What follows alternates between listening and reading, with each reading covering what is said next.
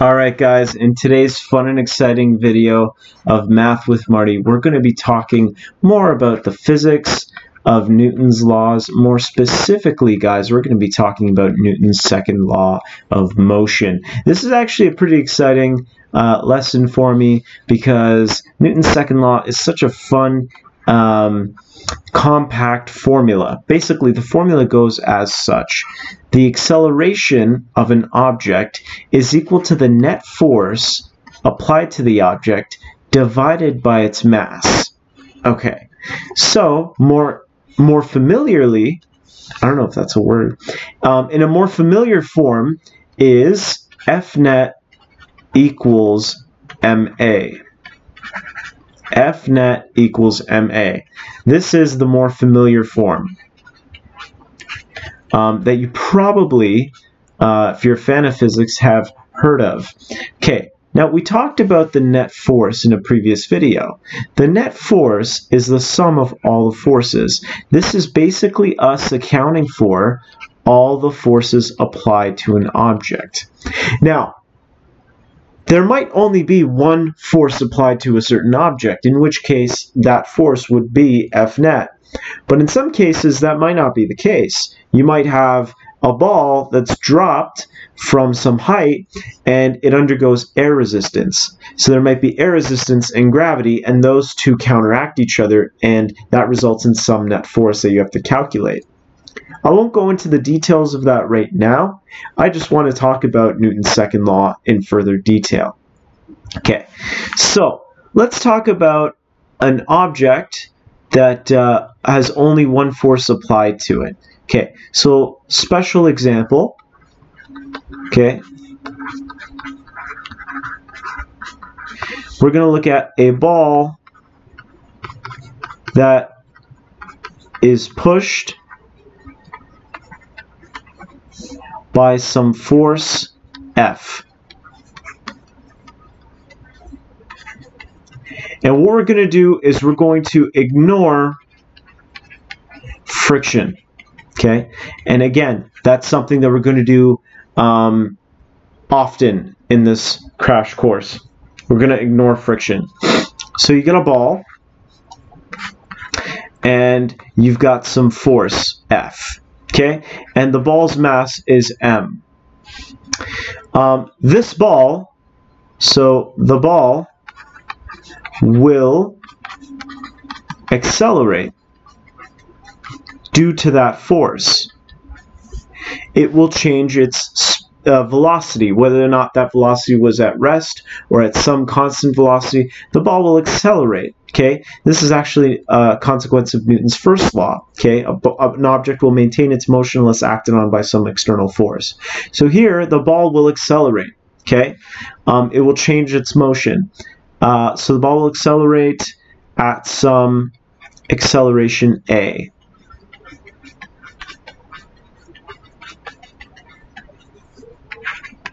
Now, here's the question. What if the ball becomes twice as big? So now the ball's mass, that's not a ball. The ball's mass, guys, what if the ball's mass turns out to be 2m, meaning double the size, instead of m? So the ball is now twice as massive. Twice as massive.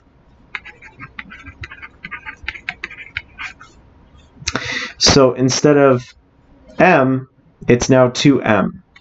But the same force is applied. So the same force, but the ball is twice as massive. Turns out acceleration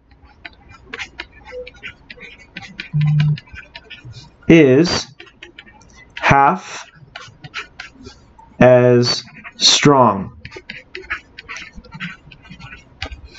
Meaning the acceleration is half of what it used to be at this point. Okay, so because you double the mass, guys, you will half the acceleration. That is a consequence of the formula.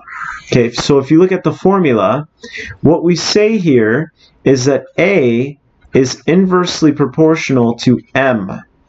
meaning if m gets bigger, a gets smaller. Okay, so it's due to that formula. So here we have a case where the mass is doubled and the acceleration is half as strong. So what if the mass were tripled? So let's talk about a green ball. Okay, now the green ball has 3 times the mass, but the same force F is applied. Well, now, you guessed it, the acceleration is a third of what it used to be. Is a third of what it used to be.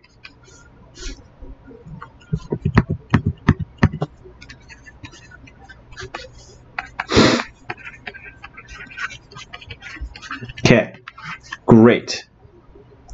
So that's basically proportionality in a nutshell. Okay, but that only relates acceleration and mass.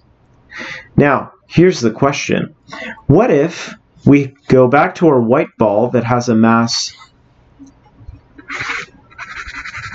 m, and now instead of applying a force F, we apply a force 2F, meaning we double the force, but we keep the mass the same. So we go back to the situation, but we make this mass 2F. We double it. What happens to the acceleration? Well, this is where things get interesting. When force is doubled,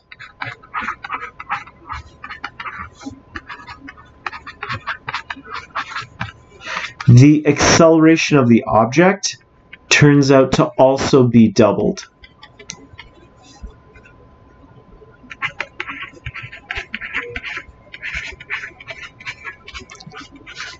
If the force is tripled, the acceleration is tripled.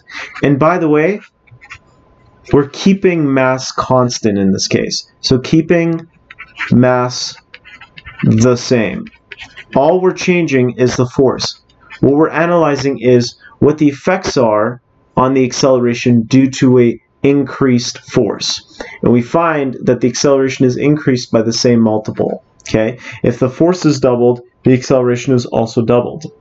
That is also a consequence of the formula. So if you go to the formula, okay, A is actually directly proportional to F net in this case. So if the force increases, guys, guess what? So will the acceleration by that same multiple.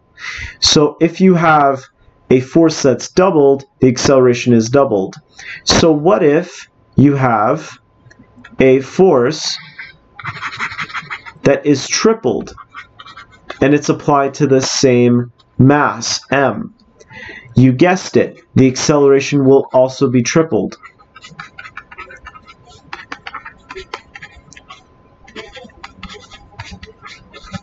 If the force is quadrupled, the acceleration is quadrupled.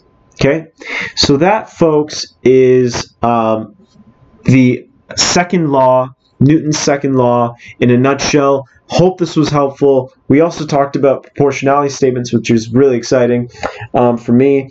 And cool. I hope to see you in the next video.